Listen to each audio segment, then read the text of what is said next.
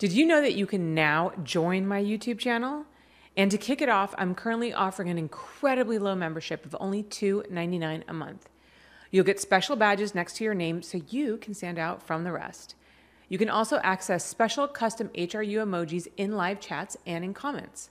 Plus, I'll be adding some exclusive and early release member-only videos from time to time. So go ahead and join this channel and let's build a community right here on YouTube.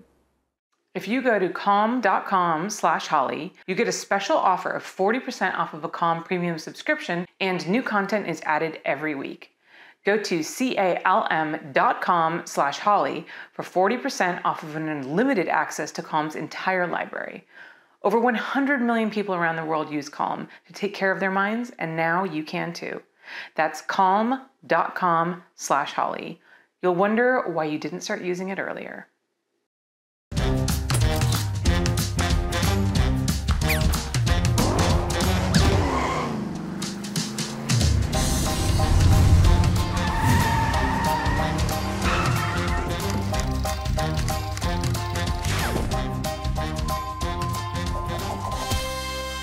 Hello, everybody. Welcome back to Holly Randall Unfiltered. I have two very special guests today, but before I introduce them, as always, I want to give a shout out to my amazing sponsors at RexMD, who make getting generic and branded Viagra super easy.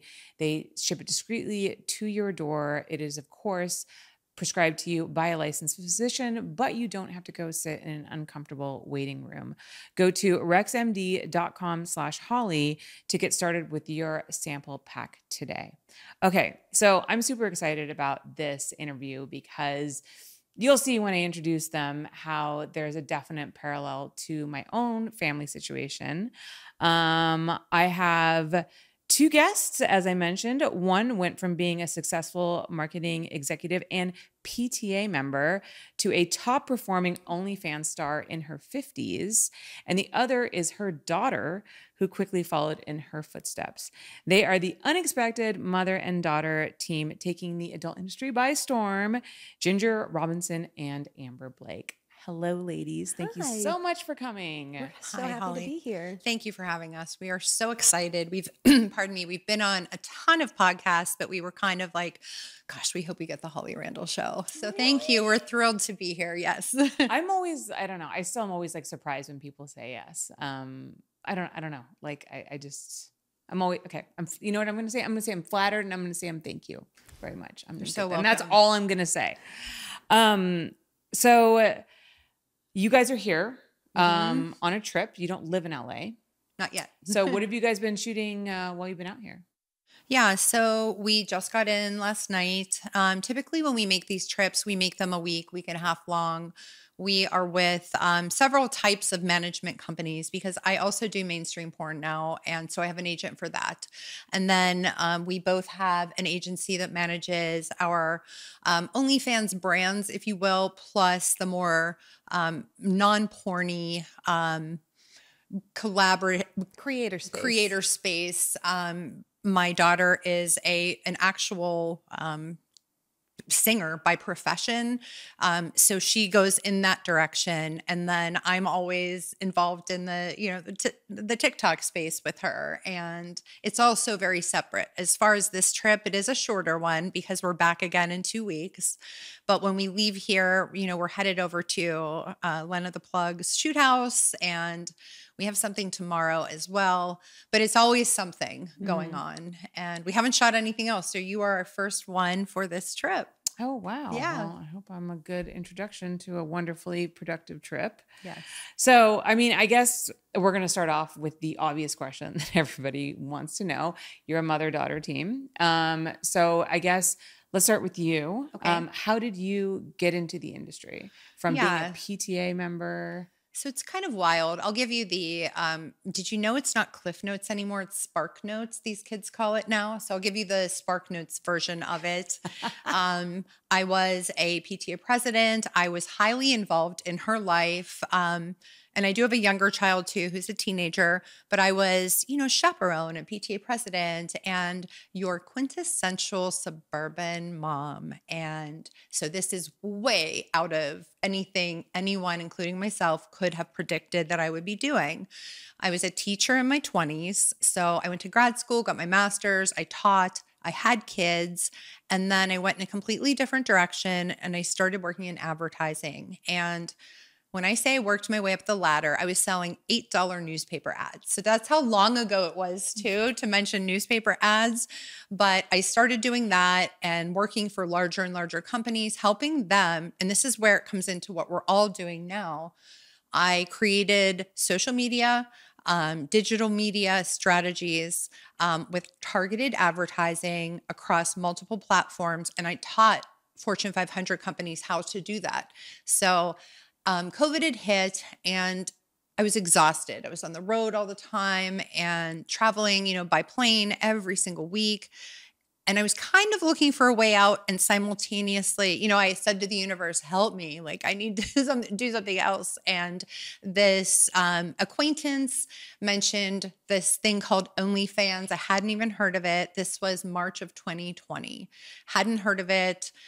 We ended up working together. I finally kind of, at first I said, he actually said, what do you think about being my wife's pretend stepdaughter on OnlyFans? And I said, naked on the internet. I didn't have curls to pluck. Wait, you were going to be his stepmother. It was Oh, stepmother. Yeah. A stepmom to this wife of his. Gotcha. Who already had an OnlyFans. Gotcha. And that was all she had kind of done. And I didn't have pearls to clutch at the moment, but I was like, never, I have children. I would never be naked on the internet. And that ruminated. One thing led to another. And I had serious conversations with Amber, as well as my younger child who was 14 at the time. What do you think about this? Because as everyone assumes, that teenager will walk into school and have the jerk say, your mom's, can I swear yet? Yes, you can swear. Okay. I know there's like a time frame where you can't say shit yet, but your mom's pussy's on the internet. And, my teenager looked at me and said, why do you care what people think? And I thought, wow, 50 years I've been caring what people think. And I started doing OnlyFans, and I applied what I knew from my career to make OnlyFans successful. And I started a company that would help these girls grow and manage their platforms.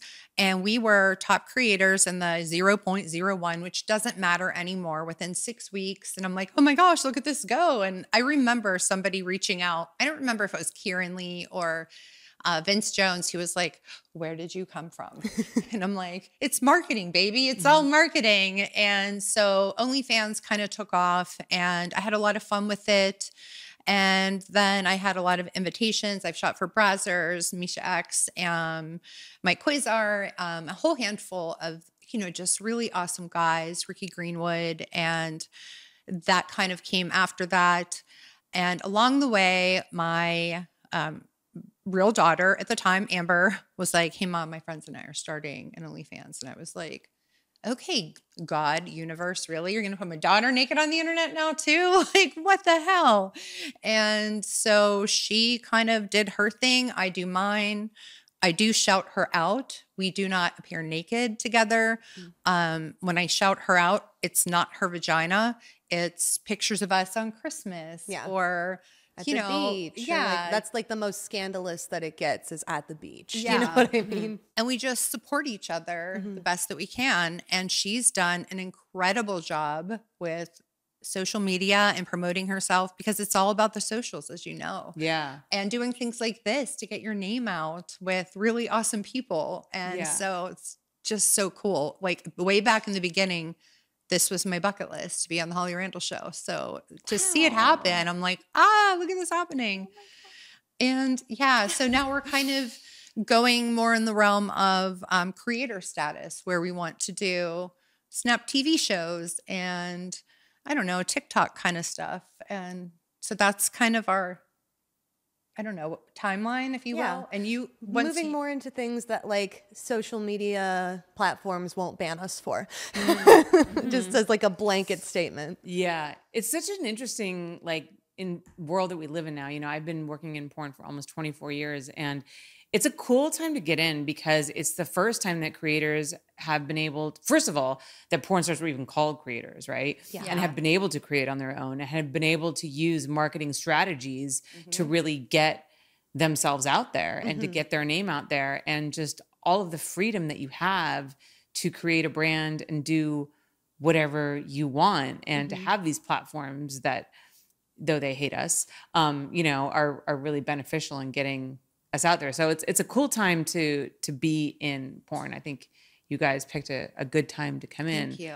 So so Amber, how did you react when your mom sat you down and said, "Hey, this is like, I want to do porn"? Like, were you surprised at all? I mean, yeah, I was surprised. I was like, is this for real? Like, are you serious, or is this like a joke? Because I mean, we joke a lot. So I mean, your mom, who was the PTA president, and like we lived in a bubble basically, to have someone say that to you, is, whether it's my mother or literally anyone else, you're like, are you joking, or is this real?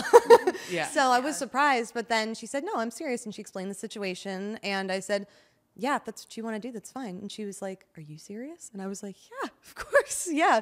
We've always had a really open relationship. So there's never been a weird thing where like, oh, I can't say sex around my mom, or I'm going to sneak out and not tell my mom anything. I was actually a goody two shoes myself. So the fact that I'm in this as well is also kind of a like mind fuck for people that know me. But yeah, no, I was just supportive from the beginning. So why did you decide to get into it? Did you see like your mom and like she was doing well, and it was different than maybe you expected? Like, did your mom getting into the industry make you think, wow, porn is actually not necessarily what people say it is, or what I thought it was?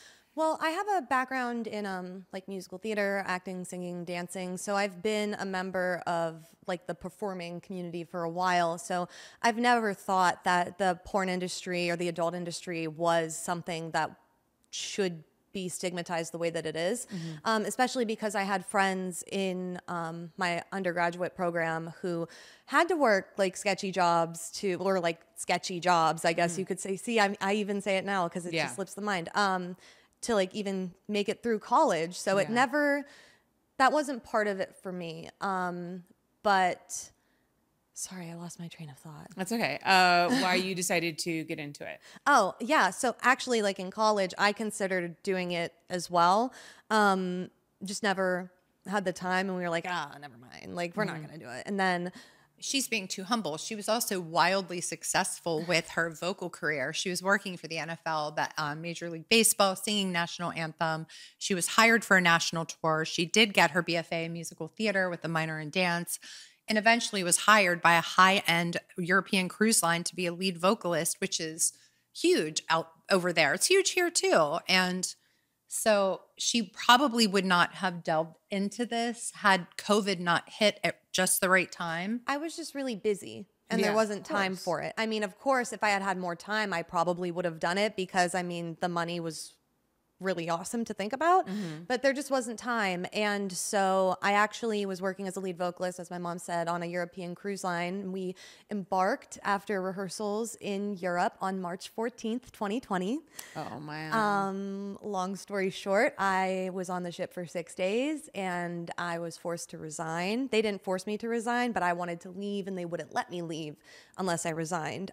So again, another mind fuck for me, having to resign from my dream job because I felt unsafe because of a global pandemic, which nobody ever predicted. Right.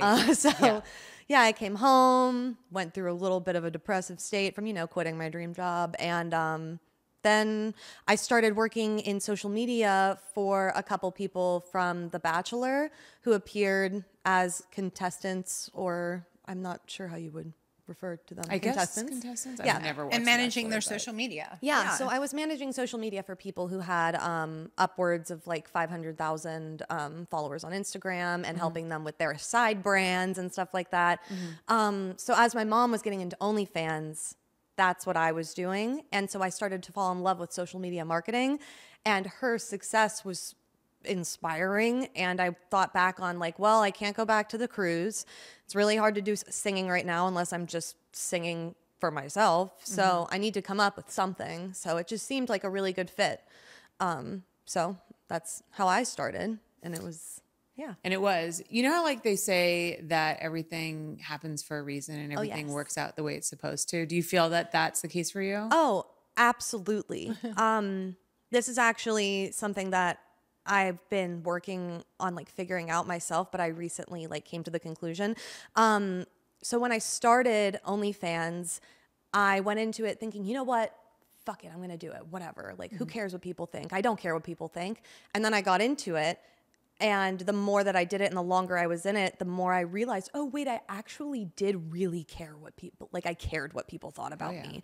And I thought that I was this happy person who just like did what I wanted and blah, blah, blah. And yeah, I did what I wanted. But in the back of my mind, I'm like, oh my God, I'm being dramatic. Oh my God, I'm being ridiculous. So like, you know what I mean? Just completely gaslighting myself and my true emotions. And then doing OnlyFans and putting it all out there made me realize that I wasn't happy previously. So in a way, I kind of learned to love myself through porn, which I literally never, I can't even think of a situation where I would have ended up where I am right now in my mental health journey, to like love myself the way that I do and to really just live authentically, unless I did this. So I would never change it ever. It's so interesting that you say that because that is obviously an unexpected answer for most people. But I have heard that so many times from so many people that I've had on my show that I came into porn and I tell people this all the time. The people that I work with, I'm like, porn stars are the best. Like they're the best people to work with. Like I used to shoot for Playboy all the time.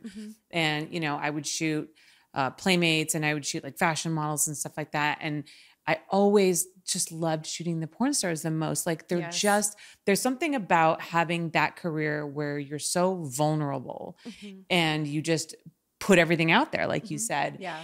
And that, I don't know, like just lends itself to an attitude that's just more authentic and more like carefree. They're just less like a lot of times, sometimes these fashion models and like obviously no shade on fashion models. And I shot a lot of amazing like fashion models, but there was this sense of like really trying to be something. And then like doing Playboy and the nudity was like, oh, well, I'm doing it because it's Playboy, but I'm actually not really like, I'm very on the edge about this. And I'm very like such a good point. Unsure of like, there was like, you could tell there was like this internal struggle there. I know exactly what you're talking about because in the audition room in like the theater world, it was always like that. And there's no shame to that at all, but it's a completely, you once you cross that line, you don't come back from it. And people look at that as something that is restrictive. They're like, oh my gosh, I'm nude on camera now. Like, what am I going to do for an acting role or anything? But instead it's, I'm nude on camera now. Like, what about it? So like, what? Right. Yeah, exactly. Like, what else are you going to get me for? Yeah. Like literally there's nothing left to shame me with. Yeah. And yet they still find ways to shame us. We had done a podcast, can I say the other podcast or is that? Yeah. So we had done No Jumper and we knew when we go into a podcast, everyone thinks we just show up and, oh, we're so grateful to be here. And we did it less with this one because we just knew ahead of time this was like where we wanted to be. But something like No Jumper or Barstool Sports, we analyze the demographics. We know who our audience is. And going into No Jumper, like we had a lot of prep because we're like, we're going to get crushed in the comments. And, you know, there are times I have to be spiritually fit in order to read the comments because it's baffling to me. They don't understand. They're like, how could you do this to your teenager? Your teenager's going to commit suicide. And my teenager will sometimes pop into the comments like, why do they think this? And like, because that's how a lot of society is. They don't think that being transparent in your family, being open and honest, and doing something like this isn't so catastrophic, isn't so end all be all, like you were saying. And honestly, those comments make me feel more badly for those people in the comments. They're like, oh, if my mom did this, I would end it all. And it's like, I would feel so awful if I were that person to think that if my mom were to do something that made her happy, I would end it. Like, you know what I mean? Like, it's just, well, it also suggests a sense of shame about sex and sexuality that person carries around with them, right? yes. Because everybody, those people who leave those comments, and I get those on my YouTube channel too. Don't get me wrong, but it comes from people who were raised with this real like sense of shame and fear around sex, and so guilt. they can't, exactly, and guilt. And so they look at people like you and they say, I could never do such a thing. Sure. So therefore, how could they do such a thing? Because I believe that everybody sees the world as I see it. Yes. And they can't imagine that other people see it differently. And I think that's like the big issue with stigma and with just society at large. That is so wild that you just said that. I've been talking about synchronicity synchronicity constantly. And I literally just thought about that today, how everyone wants people to think like they do and that they know best and that everyone should run their lives the way that we do. And this probably sounds like a little egotistical, but I actually thought today, wow, I really wish that like more people felt comfortable the way that we do. Yeah, And I do too. It's different coming from this side because we want better things for people instead of people saying, oh, you should be like me because you're bad. How about the ones last week just from being on Barstool Sports, and they commented, you are a horrible mother. How sickening that you are, you'll love this one, allowing her to do this. And I was like, she's 25, first of all. Nobody could tell me what to do at 25.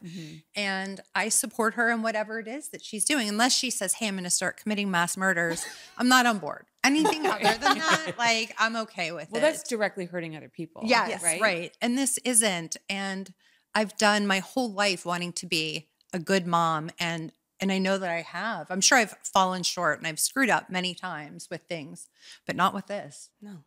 Yeah. No, I will say it's funny because I had Alexis Tay on earlier, and I literally just told this story because we talked about her wanting to have a family one day, but I'm going to tell the story again. So too bad, listeners, you're going to hear the same story twice, 2 episodes in a row. But so before I was born, my mother was a pornographer. She's retired now. And in the 70s, she was the first female staff photographer for Playboy. She wasn't the first female photographer, first photographer on staff. Then she worked for Hustler and worked for Penthouse, et cetera.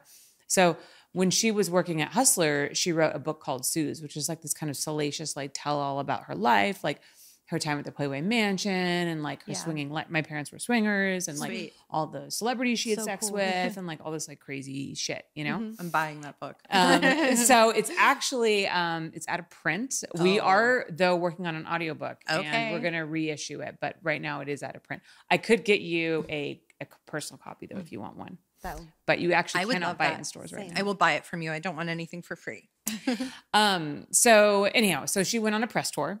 And this was a year before I was born. And the journalist asked her, they said, do you want children? And she said, yes, absolutely. I'd love to have a family. And he said, what kind of mother are you going to be? And this is the 70s, right? So like very sexist, like, what kind of mother are you going to be? You wrote this book, you've had sex with all these people, you shoot porn, like, what are you going to tell your kids? How are you going to raise your children? And she said, I'm going to raise my children like, everyone should raise their children. I'm going to teach them about compassion and about honesty and about all the things that matter in life. She said, what else is there to teach your children? And he said, well, what about, your grandchildren and this book? And they say, oh, my grandmother was up to all of these dirty things. Like, how are they going to feel about you? And I just feel it was such a poignant thing that she said, because this is back then. And I look at times now, she said, my grandchildren aren't going to give a damn about what Granny did when she was in her 20s and she was out there having fun. And you know what? Society is going to be different then. We're not going to be so uptight about sex, and we're not going to be so incredibly judgmental about it the way that you are. And then I was literally conceived like 2 months later and then born like a year later. That's so phenomenal. I just find it amazing that she had this conversation right before I was born. And I very much feel that way. I'm extremely close to my family. I have a brother and a sister who are not in porn at all, but we're all super close. Like, I love my parents. My parents were amazing parents to me. Like, the fact that they worked in porn was just like their job, you know? But it's like, I don't think, and if anything, like you said, like the open relationship and like the comfort that I have with my parents, and the fact that we can sit around the dinner table and like make dick jokes and laugh about it, I feel like makes our relationship like that much better. Yes. You know what I mean? Yes. Yeah. That's so funny that you said that, because a lot of comments are always like, what about your kids' friends when they come over? I said, do you think I'm sitting around naked playing with my vagina and they walk in to like, play video games and I'm spread eagle on the couch? Yeah. They walk in. Now I do want to say at the very beginning, the first few times they would come in, they come through this door, I'm in the living room, and they did I think they were expecting something different. And once they realized, oh, it's still just her. Yeah. Now they're like, hey, cool, I saw your TikTok. The kids, it's now a flex for my teenager that I was on these podcasts and that I have had sex with Johnny Sins, my former high school student. And the kids love it. And my kid's gotten a lot of clout from it. So, yeah. And I wanted to ask you about that because that is hilarious that Johnny was your student. And by the way, I love Johnny. We used to shoot him back in the day, like when he actually shot for companies. So yeah, tell me about like that. How did you guys reconnect and what was that scene like? Yeah. So right when I started out, I knew I needed to find larger creators to shout me out. Mm-hmm. I knew I wouldn't get my name out, and I started looking for people. And when I saw Johnny Sins, I sent a message on, what is that called? Shout Out Express. And I'm like, hey, want to shout me out? And we just laughed and it became this thing. And he shouted me out and was like, oh my God, my high school teacher, here she is. And here I am. Maybe we should collab. That was in the end of 2020. And he and I both had such busy schedules. And then he was moving. He's in Vegas. Then he was visiting Kissa in Hawaii. Like we just couldn't connect. And then we finally did. And when we did, there was such pressure from me personally, because I'm like, it's Johnny Sins. And I'm just like, mom from the suburbs I'm now 52. And he said, do you know you are my most requested collab? And I'm like, thanks for the pressure. Thank you, dear sir. And so we did shoot, and it was a huge success. And it was just wild. And everyone loved it. I loved it. But it was just cool. And the cool thing was when I first started going mainstream, I had no idea I was going mainstream. I didn't think that was in my plans. And I tweeted, hey, today 5 different people told me I need to be on Brazzers. And within an hour, Kieran Lee, Mr. Penis Insured for $1 million, saw it, replied and said, I agree. I want to direct you. Come to LA. Within a month, I'm in LA naked on a Brazzers set with Van Wild and Kieran Lee. And I was like, in my head going, what the fuck is going on? Like, I just meant to make a couple extra bucks and this is wild. And I loved it. That was cool. It did really well. And then I started getting more jobs from there. But it's just been I'm mind blown every day still. Did Johnny say that like he fantasized about you when you were his teacher? Yes. Yeah, he did. But people ask me if I did. And I'm like, no, that's so gross. Like, he was a kid. And also like, I'm sorry, but I look at like a 16 or a 17-year-old. Yeah, no thank and you. There's nothing like, no. Pass. No. Well, my huge pass. Yeah. My child is a now trans female 16-year-old, but when this started, she was a 14-year-old teenager. And those kids, sorry, honey, but they're gross and they're dirty and they're always out skateboarding and doing dirty things, like where they're messy and they're just so not attractive at that age, and they're kids. And I'm like, no, never. Yeah. Like, ew. Kids. Right? Very much so. All right, guys. We are going to take a quick commercial break and we'll be right back. Was meditating more regularly one of your intentions for this year? How's it going? Whether you're crushing your goals or you need a little boost, Calm can help. With Calm, you can jumpstart or continue your meditation practice and find peace of mind today.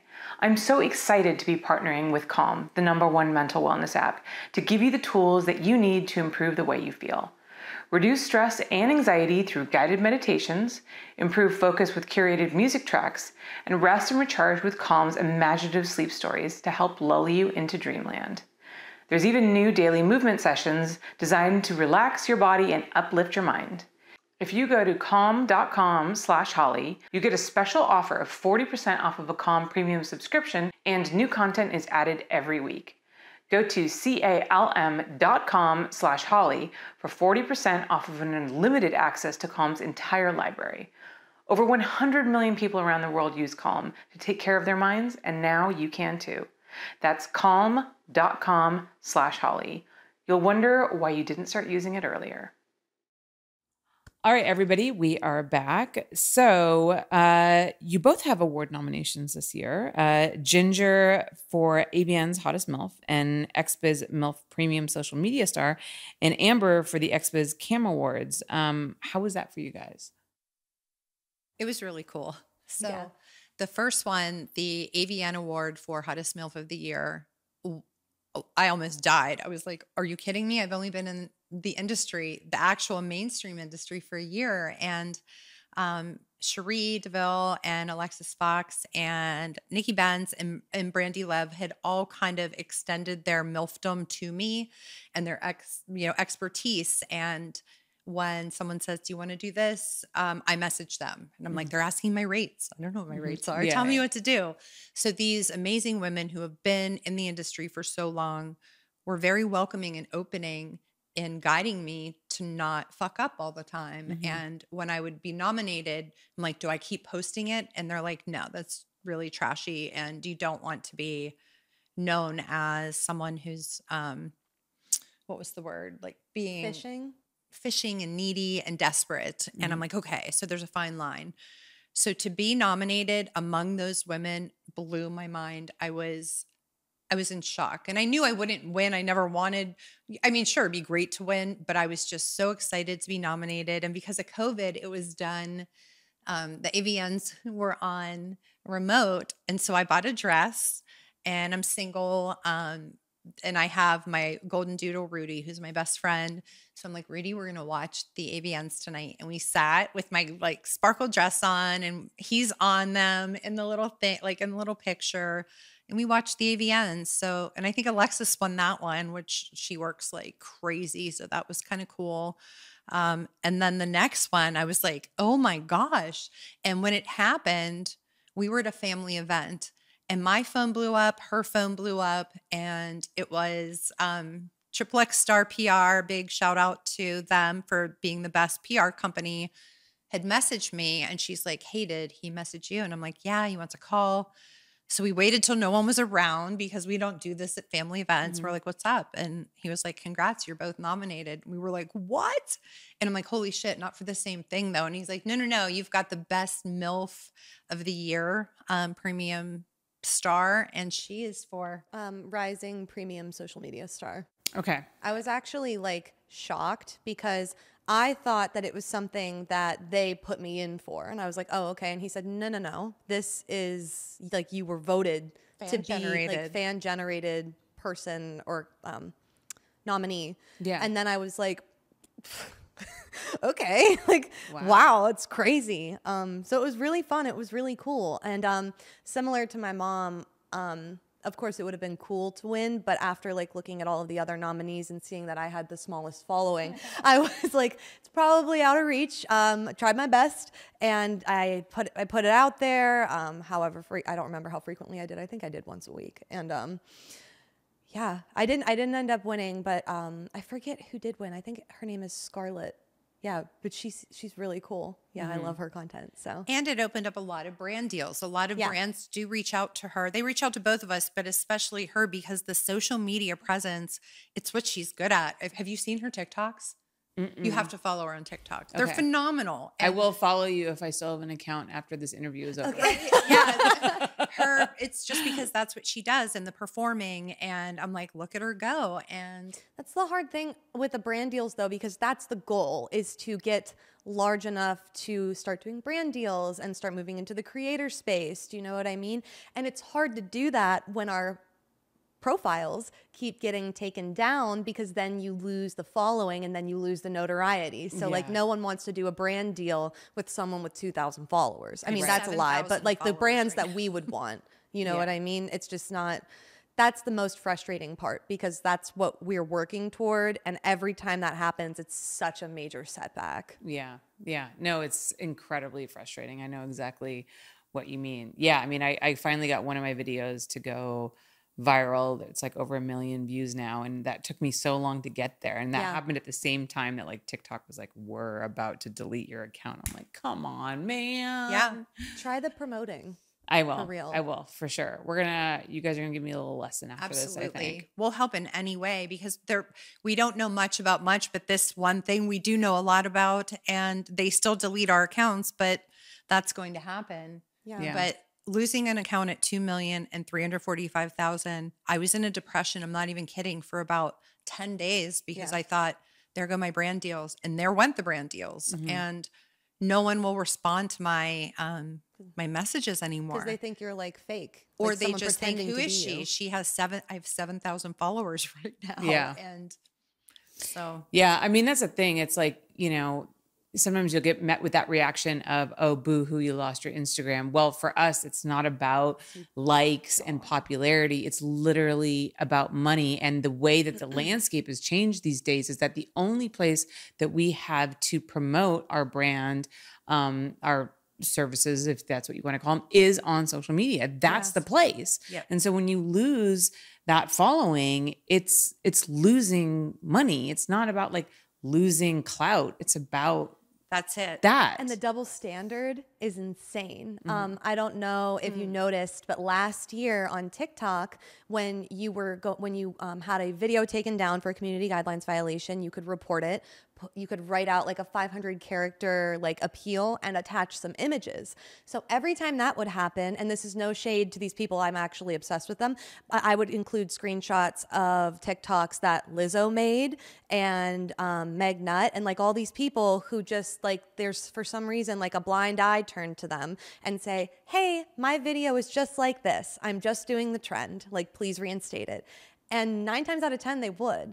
And then a few months of doing that, and a lot of people doing that, because I started recommending that to people. They were like, they're not approving my appeal. And I said, you need evidence. Like, this is, you're literally your own little mini lawyer on TikTok.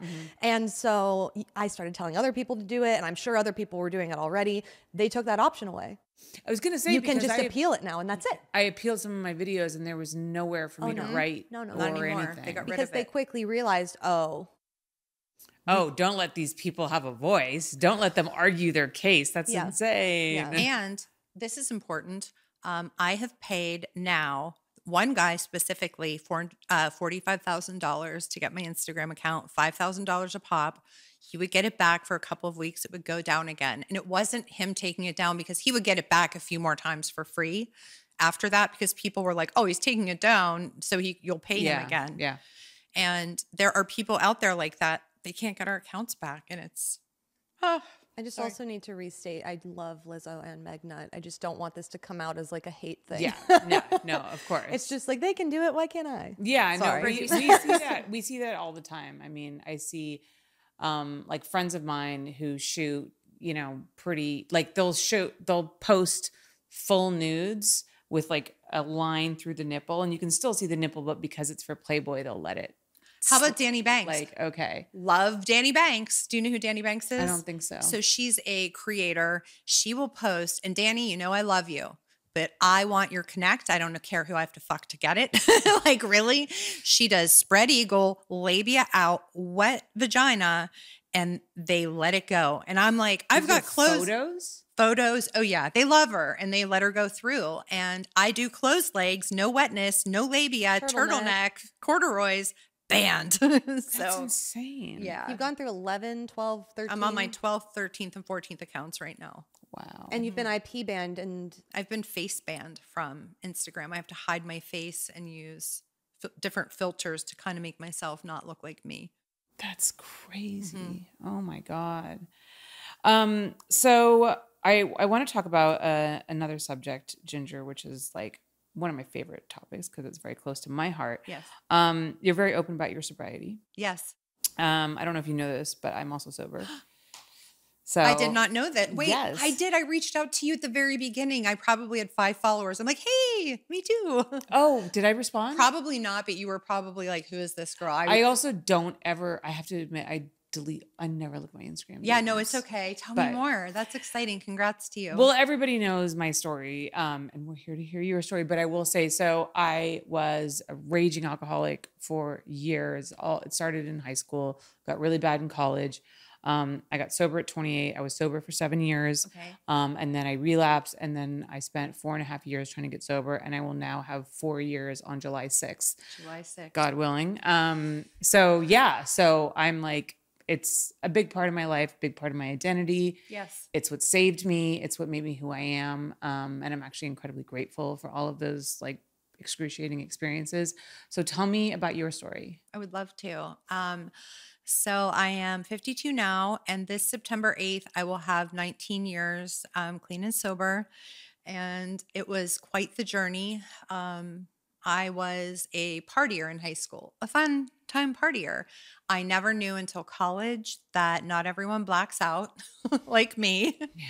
And I ended up going to rehab for the first time in 1993 for alcohol.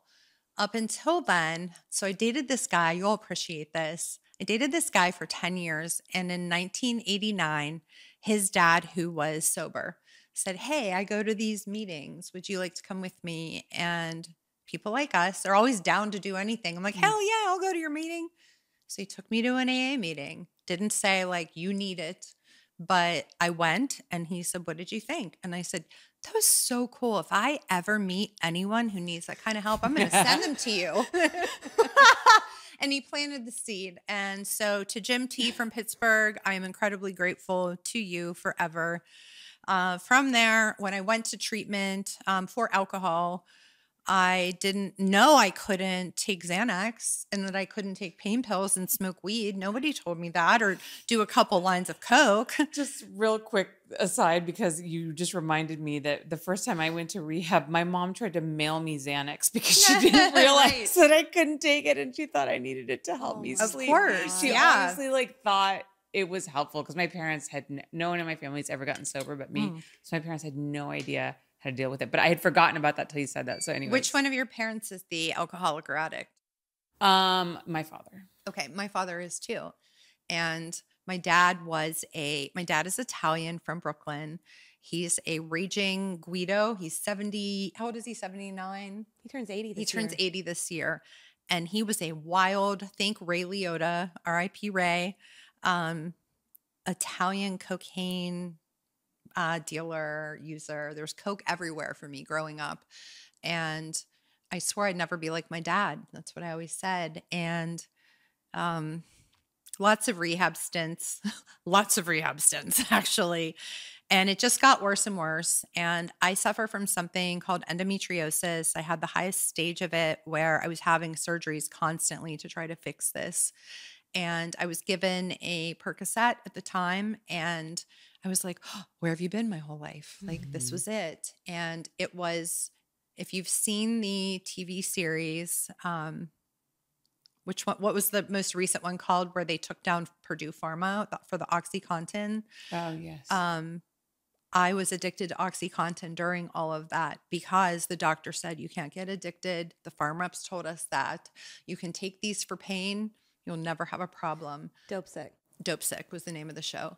I was so strung out. I was so sick.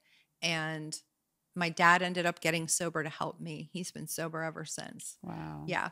And it was a long road of that. I had been to multiple treatment centers. I tried to end my life because I couldn't stop using. And the last place I went, I will plug, I went to Silver Hill Hospital. It's right outside Greenwich, Connecticut. And they were able to treat my depression and my addiction and alcoholism. And I've been sober ever since. I'm extremely involved in the community that supports different ways to maintain sobriety. I'm trying to be sensitive to the unspoken rules of that. We don't talk about it publicly, but there are multiple ways of maintaining sobriety. And it's been, at first it was hard, but my child knew me using, and she was 6 or 7 when I got clean.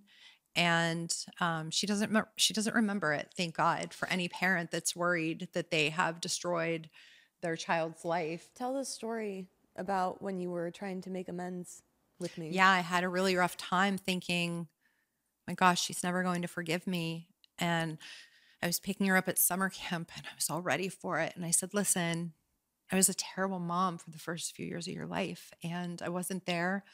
I did some horrible things, and I am so sorry, and I want to make an amends to you.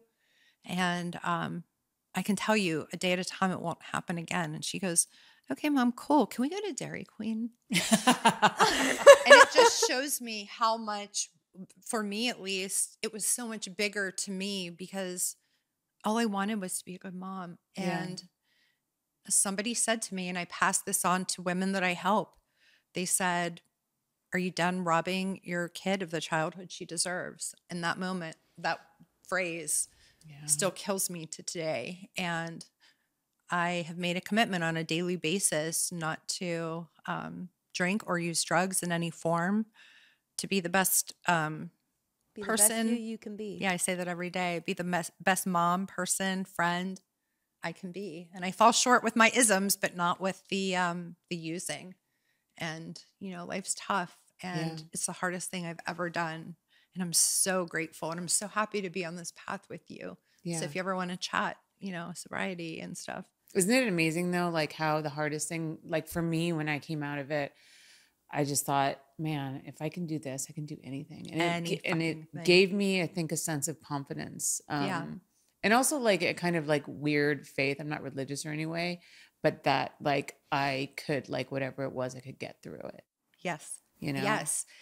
And to take that even a step further, we can get through anything, but it has also, I don't know if you can relate, given me this unfortunate, not a numbness, but an apathy, or there's no time to get too stressed out about things. I don't let things bother me as much or fall apart as much. I mentioned my mom is very ill with cancer, and I know we have to take care of business, and being sober gives me the ability to think with a clear mind, do what needs to be done. Somehow I'm in charge, and I kind of like look up. I'm not religious either. Like, whoa, I'm the fuck up. How am I in charge of this? Like, I can't believe this. But it's just given me, things don't stress me out like most normies. I think like you think, you realize like what's important in life. That's it.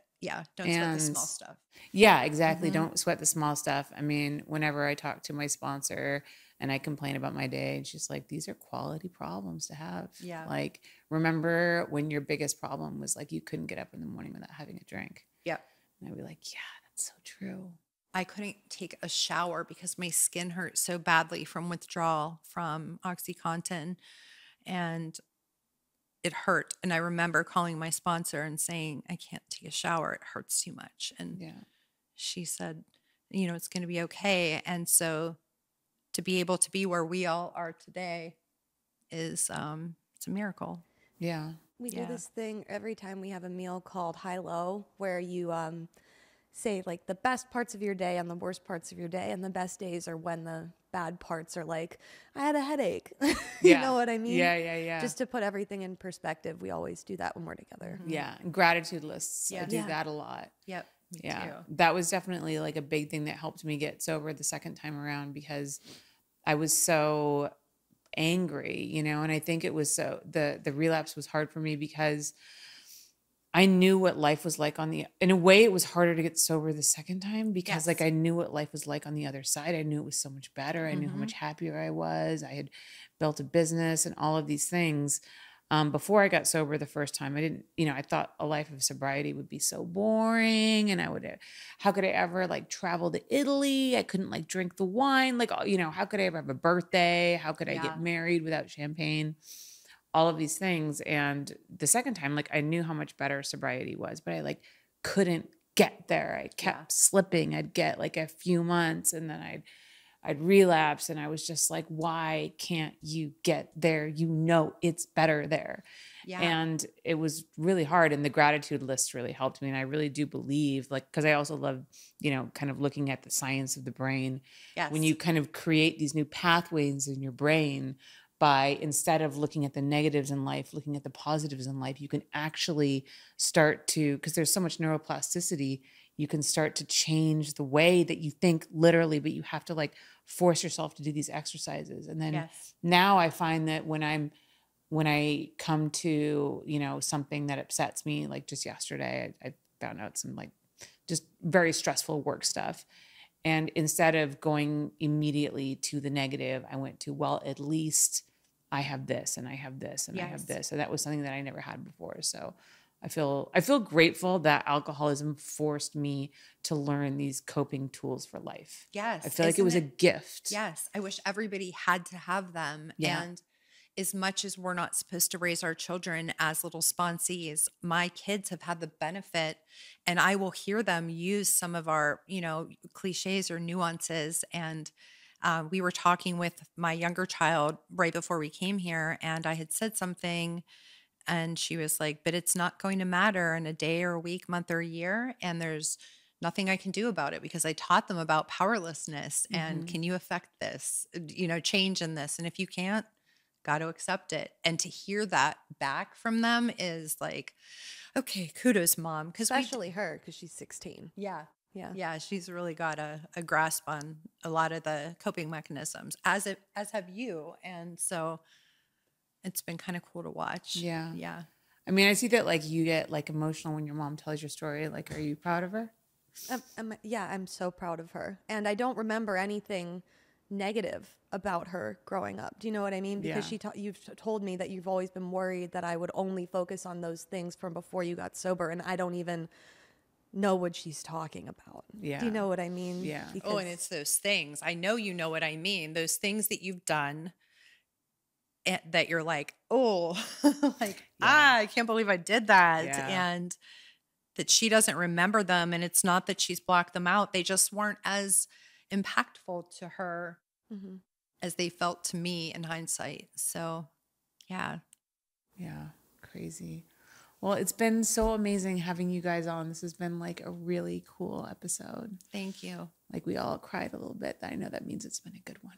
Yeah, for sure. Thank you. Thank you for doing what you do. This has been so great. Yes, thank you. And having us, and finally getting to meet you has been such an honor. Oh, thank you. Yeah. All right, Amber, let's start with you. Do you want to tell everybody where they can find you online? Yes, as long as they still exist right now.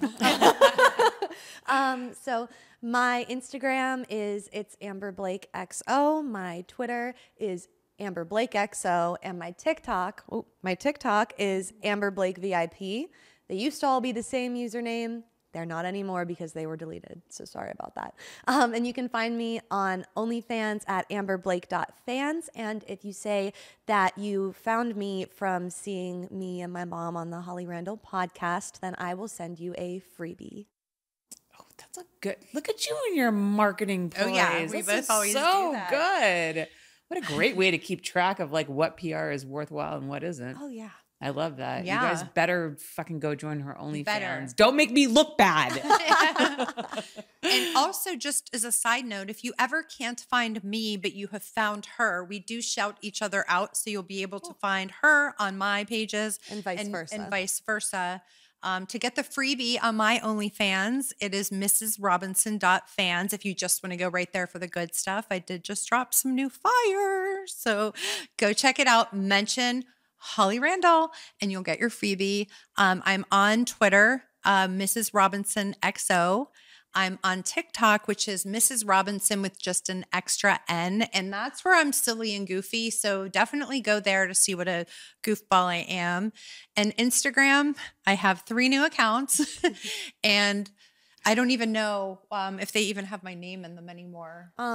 Let Mrs. Live. Let Mrs. R live is one of them. I think it's just Mrs. No, let Mrs. R live. And then there is, what else? They did it again, XO, meaning they took me down. Oh, and real.mrs.robinson. And I'm active on all 3, but just keep following me and we appreciate you. We appreciate you guys following us. Please say hi. And thank you again, Holly, for having us. Yes. Of course. If you can't find her on Instagram, you can find her through my page as well. We'll find you somehow. Yeah. Just don't give up, please. We're there and we're fun. And you guys can find me on Instagram and on Twitter at Holly Randall. And of course, if you want to support this podcast, go to patreon.com/Holly Randall Unfiltered, where you can watch interviews like this live. Thank you guys so much for joining us, and I'll see you next week.